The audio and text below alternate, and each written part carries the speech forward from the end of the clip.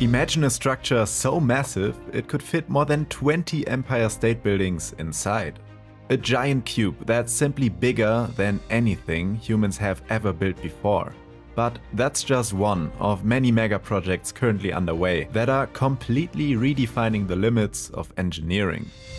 From a dam that would be 3 times more powerful than the Three Gorges to the most extreme railway humanity has ever attempted to build.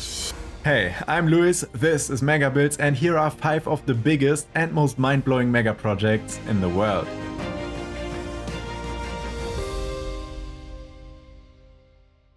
Deep in the eastern Himalayas, on the edge of the Tibetan Plateau, flows one of the most powerful rivers in Asia, the Yarlung-Tsangpo. This body of water drops thousands of meters as it winds down through the deepest canyon on Earth. And this canyon is very, very deep. For comparison, the Grand Canyon in the US is only around 1,800 meters deep. Here at the Yarlung-Tsangpo, it is more than 3 times that amount. When it comes to hydroelectric power, you probably won't find any other place on Earth as promising as this one. And that's precisely why China has set their sights on this remote area deep in the Tibetan mountains. Because what they're building here could become the single most powerful source of electricity the world has ever seen. This is the Medog Hydropower station. By all accounts, this dam is a mega project of unprecedented scale.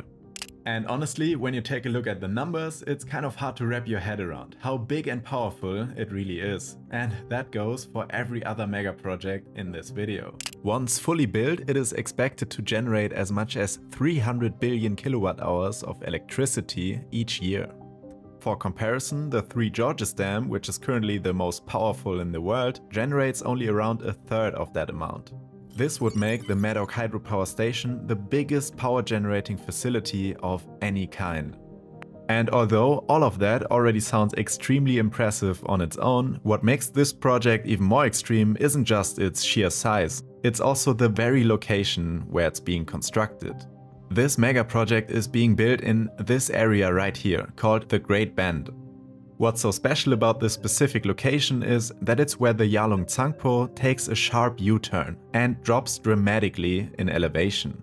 Over 2,000 meters in just this short stretch alone. This drop creates an enormous potential for hydroelectric generation, and it's also the reason why they chose this spot in the first place. However, this location also comes with a few major drawbacks. It's extremely remote, and the terrain is incredibly steep, unstable and dangerous. On top of all that, this entire region also sits in a seismically active zone. In 1950, the region experienced one of the most severe earthquakes ever recorded. Measuring 8.6 on the Richter scale, the tremors were felt as far away as Calcutta, and water disturbances were registered even in England and Norway.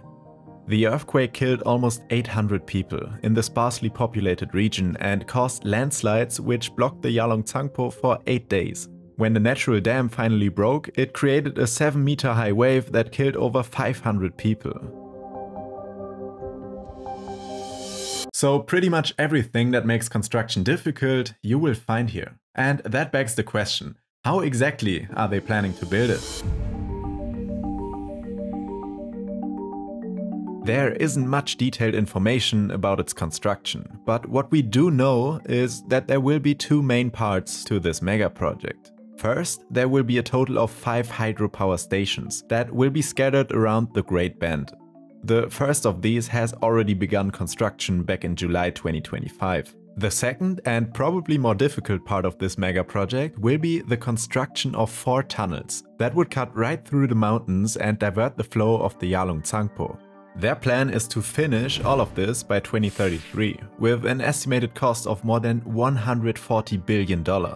It's also worth mentioning that this mega project is not like your typical dam, where a large amount of water is stored in a reservoir. The Medog Hydropower Station is what's called a run-of-the-river dam. Instead of storing water in a huge reservoir, it channels the natural flow of the river through tunnels and turbines to generate electricity. With construction on the project having already started, there are some concerns about its potential effects on the environment and the geopolitical stability of the region. The Yarlung-Tsangpo passes through India and Bangladesh. Any significant alteration to its flow could have serious consequences for hundreds of millions of people downstream, from disrupting agriculture and ecosystems to even triggering geopolitical tensions in a region that has historically been marked by border disputes. So whether this mega project ends up as a groundbreaking achievement of human engineering or a source of political and environmental tension still remains to be seen.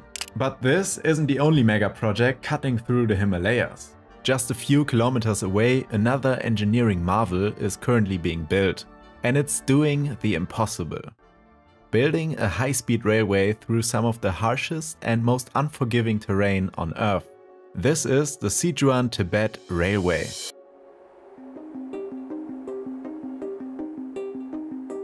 A 1,600 kilometer rail line that will connect Chengdu to the Tibetan capital of Lhasa. As it currently stands, traveling between the two cities by car takes up to 2 entire days on winding mountain roads.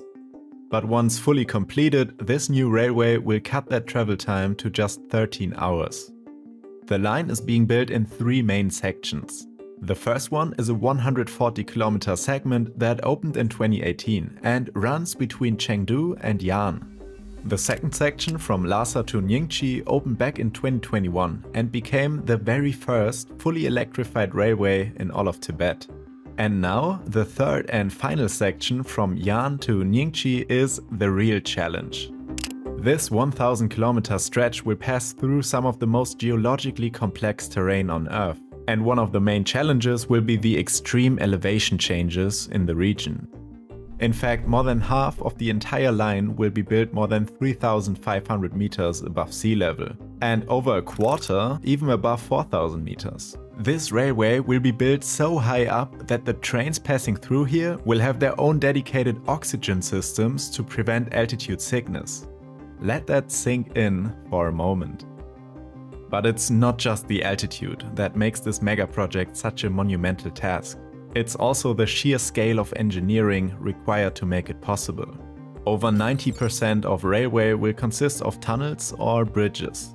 In total, there will be more than 100 tunnels and 120 bridges across the line. A few of the tunnels will even stretch for more than 30 kilometers, making them some of the longest in the world. The Yigong Tunnel, for example, would become the world's 5th longest railway tunnel at 42.5 kilometers. Once completed, the Sichuan-Tibet Railway will become one of the most technically challenging mega projects ever built.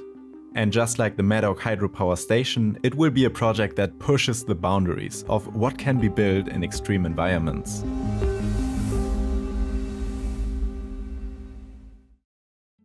Speaking of extremes, our next mega project takes us from the towering peaks of the Himalayas to the shores of the Mediterranean.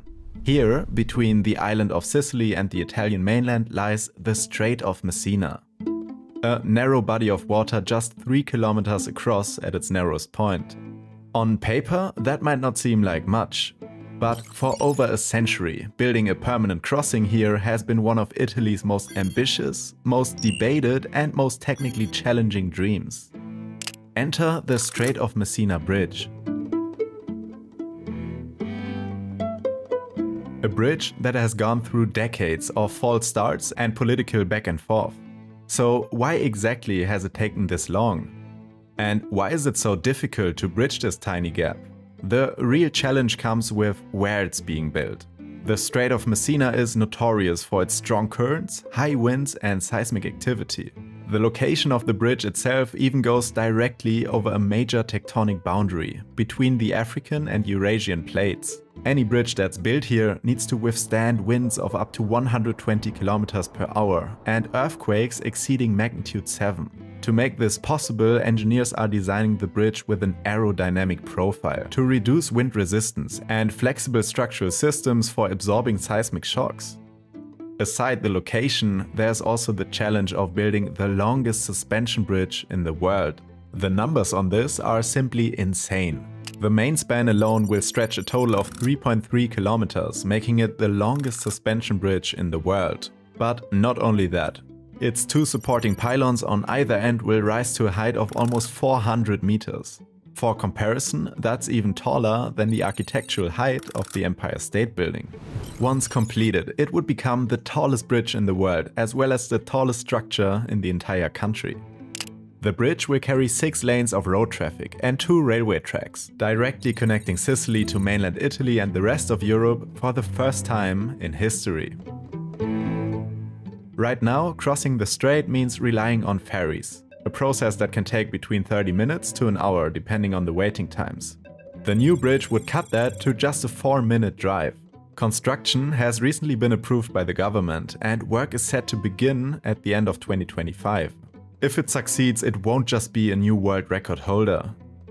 It will also stand as a symbol of Italian engineering. A project that has been dreamed about, debated and delayed for more than a century, finally becoming reality. But now we leave the Mediterranean behind and head to Southeast Asia, to a country that has already built one of the most celebrated airports in the world. And yet it's about to get an expansion so massive that it might as well be a completely new airport of its own. This is Changi Airport Terminal 5. A single terminal that is said to be even bigger than all the 4 existing terminals combined. Once completed, it will be able to handle up to 50 million passengers every year, increasing the airport's capacity by almost 60%. Terminal 5 is the centerpiece of a massive Changi East development. A 1,000-hectare expansion to Changi Airport complete with a new runway, taxiways and even an entire cargo complex. There will also be a new transportation hub built right into the new terminal, which seamlessly connects passengers to trains, buses, taxis and potentially even ferries. Additionally, an entire urban district meant for business and lifestyle destinations will be built connected directly to the terminal. This place will have shops, restaurants, offices, hotels and even apartments. This massive expansion is currently being built in anticipation of a doubling in passenger volume over the next 20 years. When it comes to operations, Terminal 5 will make use of cutting-edge technology at every step. We're talking about AI-powered aircraft tracking, fully automated baggage handling systems and a fleet of autonomous people movers. Some tasks such as monitoring aircraft, ferrying passengers and loading baggage will be completely done without human intervention, dramatically saving costs and time and even potentially reducing the amount of delays. But of course also cutting down on jobs. The layout of the terminal itself is designed with flexibility in mind. Instead of one massive fixed concourse, Terminal 5 will feature modular sub-terminals. These can be expanded during peak travel seasons or scaled down during quieter periods. They could even be isolated from each other in the event of yet another global pandemic. Although connected to the rest of Changi Airport by underground tunnels, the entirety of this new terminal is a completely separate building of its own. Construction officially began in May 2025 and the terminal is expected to open in the mid-2030s. If you thought that the previous mega project was already massive, then wait until you see this one. Because our final stop takes us to the heart of Saudi Arabia, where they're building a skyscraper that defies traditional architecture, urban planning and even imagination itself. A structure so unbelievably massive, you'll just have to see it for yourself. Welcome to the Mukaab.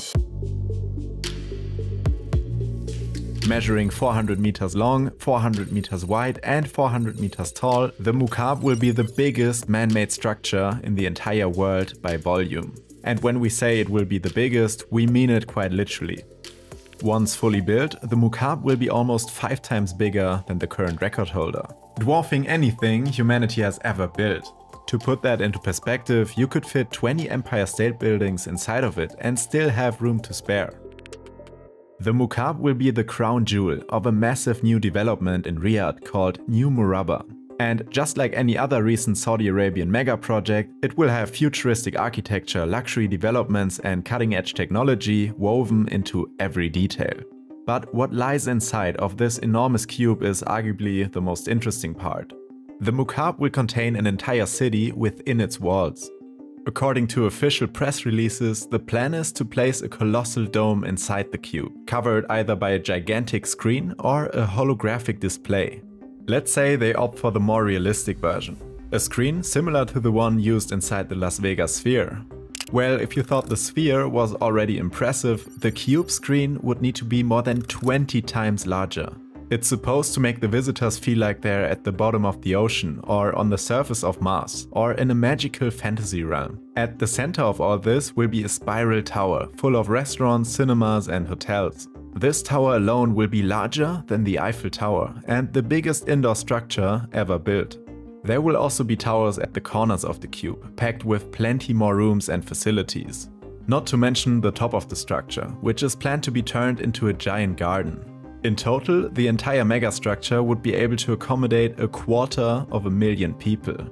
The design is inspired by the modern Najdi architectural style. Its outer facade will be covered with intricate geometric designs, and the building will be positioned so it dominates the skyline from miles away.